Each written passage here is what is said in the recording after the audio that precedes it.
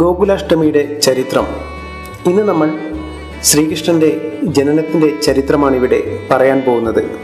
തൻ്റെ സഹോദരി ദേവകിയെയും വസുദേവനെയും കംസൻ തൻ്റെ രഥത്തിൽ കൊട്ടാരത്തിലേക്ക് കൊണ്ടുപോവുകയായിരുന്നു. അപ്പോൾ ഒരു അശരീരി ആകാശത്ത് മുഴങ്ങി പറഞ്ഞു, ദേവകിയുടെ ഉദരത്തിൽ ജനിച്ച 8ാമത്തെ കുട്ടി കാരണം നിങ്ങളുടെ ജീവൻ അപകടത്തിലാണ്. അവളെ ഉടൻ കൊല്ലാൻ ആഗ്രഹിച്ച കംസനെ വസുദേവർ തടഞ്ഞു. തൻ്റെ എല്ലാ കുട്ടികളെയും കംസന് വിട്ടുകൊടുക്കാമെന്നും ദേവകിയെ ഒന്നും ചെയ്യരുത് എന്നും ആവശ്യപ്പെട്ടപ്പോൾ കംസന് ആശ്വാസമായി. എന്നിരുന്നാലും കംസൻ സഹോദരിയെയും ഭർത്താവിനെയും തടവിലാക്കി അവരെ നിരീക്ഷണത്തിലാക്കി. അവർക്ക് ജനിക്കുന്ന ഓരോ കുട്ടിയെയും കംസൻ നിലത്തെറിഞ്ഞു വധിച്ചു. കംസന്റെ കണക്കനുസരിച്ച് 7 കുട്ടികൾ ജനിക്കുകയും അവരുടെ ജീവിതം അവസാനിക്കുകയും ചെയ്തു. കംസൻ 8ാമത്തെ കുട്ടിക്കായി കാത്തിരിക്കുകയായിരുന്നു. ആവണി മാസത്തിലെ ശുക്ലപക്ഷ അഷ്ടമി ദിവസം അർദ്ധരാത്രി 12 മണിക്ക് ദേവകിയുടെ ഉദരത്തിൽ കൃഷ്ണൻ ജനിച്ചു. തേജസ്സുള്ള ഒരു നവജാത ശിശുവായിരുന്നു അത്. ദിവ്യപ്രഭയോടെ നിൽക്കുന്ന കുഞ്ഞിനെ രണ്ടുപേരും വണങ്ങി. ആ സമയം കുഞ്ഞ് മഹാവിഷ്ണുവിൻ്റെ രൂപമായി മാറി. എന്നിട്ട് പറഞ്ഞു, നിങ്ങൾ രണ്ടുപേരും സുതപ വൃഷ്ണി ദമ്പതികൾ ആയിരുന്നപ്പോൾ 2000 വർഷത്തോളം നിങ്ങൾ തപസ്സു ചെയ്തു. ആ തപസ്സിൽ നിങ്ങൾക്ക് ഞാൻ മകനായി പിറക്കാമെന്ന വരം നൽകി. ഇപ്പോൾ കണ്ണൻ എന്ന നാമത്തിൽ ഞാൻ നിങ്ങളുടെ മകനായി പിറന്നിരിക്കുന്നു. നിങ്ങളെയും ഈ ജനങ്ങളെയും കംസനിൽ നിന്ന് രക്ഷിക്കുക എന്നതാണ് എൻ്റെ കടമ. ഞാൻ ഗോകുലത്തിൽ നന്ദഗോപന്റെ ഭാര്യ യശോദയോടൊപ്പം വളരും. പകരം അവർക്കു ജനിച്ച പെൺകുഞ്ഞിനെ ഇവിടെ കൊണ്ടുവരിക. അപ്പോഴെല്ലാം സുഖമായി നടക്കും. തൻ്റെ ജന്മോദ്ദേശം പറഞ്ഞു മഹാവിഷ്ണു വീണ്ടും കുഞ്ഞായി മാറി. അന്ന് അർദ്ധരാത്രി ആ കാരാഗ്രഹത്തിൽ ശ്രീകൃഷ്ണ ജയന്തി ആഘോഷിച്ചു. അഷ്ടമി ദിനത്തിൽ ജനിച്ചതിനാൽ ഗോകുലാഷ്ടമി എന്നും അറിയപ്പെടുന്നു. ഈ ദിനത്തിൽ കണ്ണനെ ഇഷ്ടഭക്ഷണങ്ങൾ, വെണ്ണ എന്നിവ ഉപയോഗിച്ച് ആരാധിക്കണം. ഇത് സ്വീകരിക്കാൻ കണ്ണൻ വരുമെന്നാണ് വിശ്വാസം. ഈ ദിവസം പകൽ മുഴുവൻ ഉപവസിക്കുകയും രാത്രി ആരാധന നടത്തുകയും ഭക്ഷണം കഴിക്കുകയും ചെയ്യുന്നു. തലയിൽ മയിൽപീലിയും കയ്യിൽ പുല്ലാങ്കുഴലുമായുള്ളതാണ് കൃഷ്ണന്റെ ചിത്രം.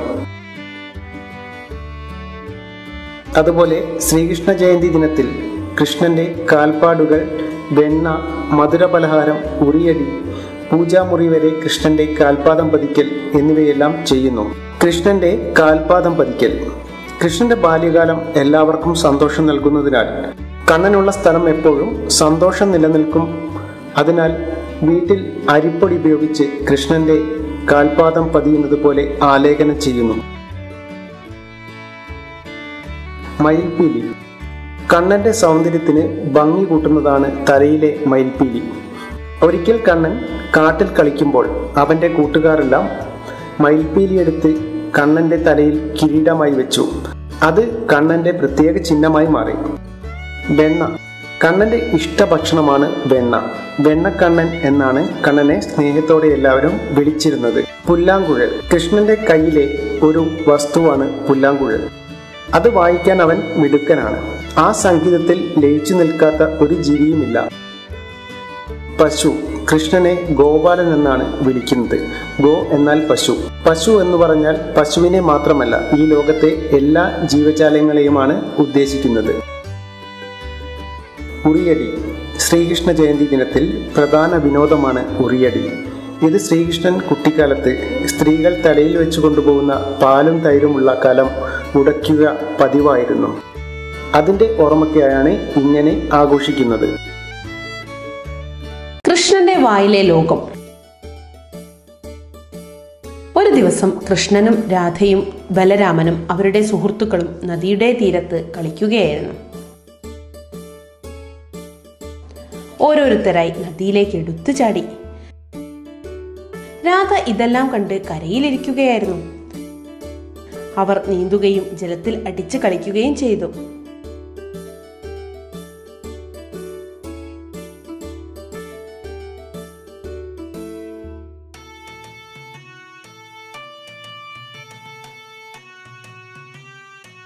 ഇതെല്ലാം കണ്ട് സന്തോഷത്തോടെ ഇരിക്കുകയായിരുന്ന രാധയുടെ ദേഹത്തേക്ക് കൃഷ്ണൻ ജലം തെറിപ്പിച്ചുകൊണ്ടിരുന്നു. രാധയ്ക്ക് ദേഷ്യം വന്നു. കൃഷ്ണൻ കരയിലേക്ക് വന്ന് രാധയോട് സംസാരിച്ചു. രാധേ, നിനക്ക് ദേഷ്യം വരേണ്ട. എന്തിനാണ് എൻ്റെ ദേഹത്തേക്ക് ജലം തെറിപ്പിക്കുന്നത്? ഓ, ഞാനത് തമാശയ്ക്ക് ചെയ്തതാണ്, എന്നോട് ക്ഷമിക്കൂ. ഞാൻ നിന്നെ സന്തോഷിപ്പിക്കുവാനായി എന്താ ചെയ്യേണ്ടത്? എനിക്ക് മധുരമായ സംഗീതം കേൾക്കണം. കൃഷ്ണൻ തന്റെ പുല്ലാങ്കുഴലെടുത്ത് മധുര സംഗീതം പുറപ്പെടുവിക്കാൻ തുടങ്ങി. ബലരാമനും മറ്റു സുഹൃത്തുക്കളും കരയിലേക്ക് വന്നു. അവർ കൃഷ്ണന് ചുറ്റും കൂടി സംഗീതം ആസ്വദിച്ചു. കുറച്ചു സമയങ്ങൾക്ക് ശേഷം, വരൂ കൃഷ്ണ, നമുക്ക് മറ്റെന്തെങ്കിലും വിനോദത്തിൽ ഏർപ്പെടാം. എന്ത് വിനോദത്തിലാണ് നമുക്ക് ഏർപ്പെടേണ്ടത്? നിങ്ങൾ പറയൂ. ഒരു രസകരമായ വിനോദം. ആ മാവ് നോക്കൂ. ആർക്കാണോ ആ മരത്തിൽ നിന്നും ആദ്യം മാമ്പഴം ലഭിക്കുന്നത് അവർ വിജയിക്കും. എല്ലാവരും മാവിൻ ചുവട്ടിലേക്ക് ഓടി. കൃഷ്ണന്റെ സുഹൃത്തുക്കൾ മാവിലേക്ക് കല്ലുകൾ എറിയുവാൻ തുടങ്ങി. ബലരാമനും അതുതന്നെ ചെയ്തു. എന്നാൽ കൃഷ്ണൻ ഒരു തെറ്റാലി കൊണ്ട് മാങ്ങയ്ക്ക് ഉന്നം വെച്ചു. അത് മാങ്ങയ്ക്ക് കൊണ്ട് മാങ്ങ താഴെ വീണു. കൃഷ്ണൻ ഓടിച്ചെന്ന് അതെടുത്ത് അവൻ തിരികെ ചെന്ന് രാധയ്ക്ക് നൽകി. രാധയ്ക്ക് സന്തോഷമായി.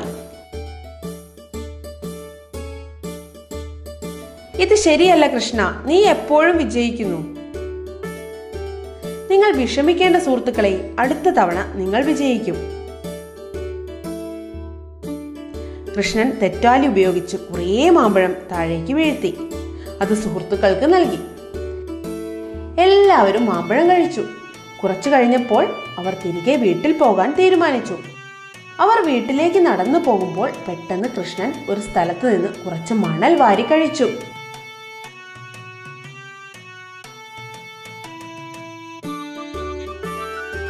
എല്ലാവർക്കും ഇത് കണ്ടപ്പോൾ അതിശയമായി.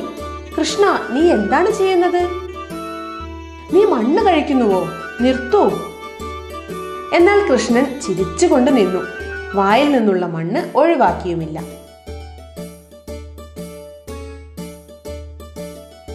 ബലരാമൻ വീട്ടിലേക്ക് ഓടിപ്പോയി യശോദയെ വിളിച്ചു. അവൻ എല്ലാ കാര്യങ്ങളും വിശദീകരിച്ചു. ബലരാമനും യശോദയും കൃഷ്ണന്റെ അടുത്തേക്ക് ഓടി. കൃഷ്ണ, നീ എന്താണ് കഴിക്കുന്നത്?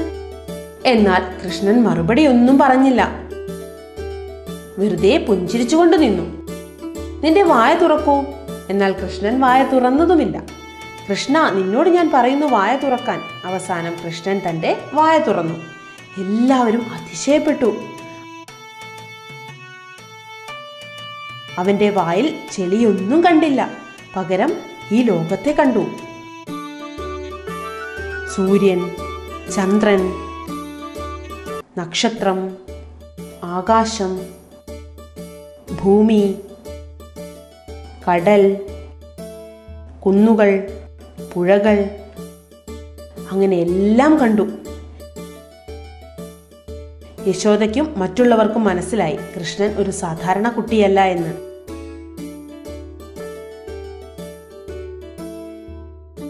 എല്ലാവരും കൃഷ്ണനെ പ്രാർത്ഥിച്ചു. യശോദ കൃഷ്ണനെ ചേർത്ത് വെച്ചു. ബലരാമനും രാധയും മറ്റുള്ളവരും സന്തോഷത്താൽ കൈയടിക്കാൻ തുടങ്ങി.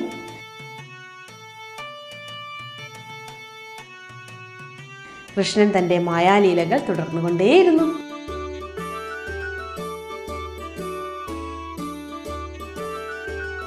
The whole universe in Krishna's mouth.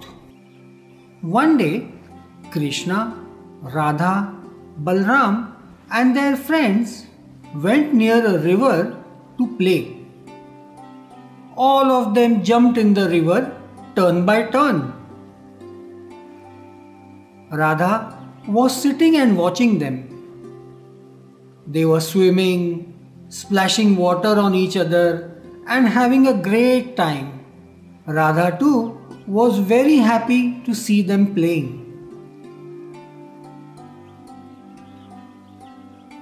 Krishna splashed water at Radha. Radha got wet and angry. Krishna came out of the water to talk to Radha. Radha, don't get angry. Why did you splash water on me? Oh, come on, I was just having fun. I'm sorry. Tell me, what should I do to make you happy? Play some nice music for me. Krishna took his flute and started playing. Balram and the other friends also came out of the water and gathered around Krishna. All of them were enjoying the music. After some time, come on Krishna, now let's play something. But what should we play? I can tell you a nice game. See that mango tree. Whoever gets me a mango from that tree first wins the game. Everyone ran towards the tree. Krishna's friends started throwing stones to get the mangoes. Even Balram tried the same thing. But Krishna took his sling, aimed at the mango and shot. Krishna's aim was perfect. The stone hit a mango and the mango fell down on the ground. Krishna ran towards the mango and picked it up. He then came to Radha and gave her the mango. Radha was very happy. This is not fair, Krishna. You always win. Oh, don't worry. We all are friends. Next time, I will let you win, okay? Krishna used his sling and got a few more mangoes for his friends as well. Everyone ate the mangoes. After some time, they decided to go back home. On the way home, when everyone was walking, Krishna suddenly bent down, took a handful of mud in his hands and ate it. Everyone was shocked to see this. Krishna, what are you doing? Krishna, remove that mud from your mouth immediately. Krishna, throw away that mud. But Krishna stood there smiling with the mud still in his mouth. Balram ran towards Krishna's house to call Yashoda. He narrated the whole incident to Yashoda. Both Yashoda and Balram came running towards Krishna. Krishna, what are you eating? But Krishna did not reply. He kept smiling. Open your mouth now. But Krishna did not open his mouth. Krishna, I said open your mouth now. Finally, Krishna opened his mouth. Everyone was shocked. They did not see any mud, but the entire universe, including the sun, moon, stars, skies, galaxy, oceans, hills, rivers, and mountains. Yashoda and the others realized that Krishna is not an ordinary child, but the God himself. Everyone joined hands and prayed to Krishna. Yashoda took Krishna close to her and hugged him. Balram, Radha and the others started clapping. Krishna continued to do various miracles throughout his lifetime.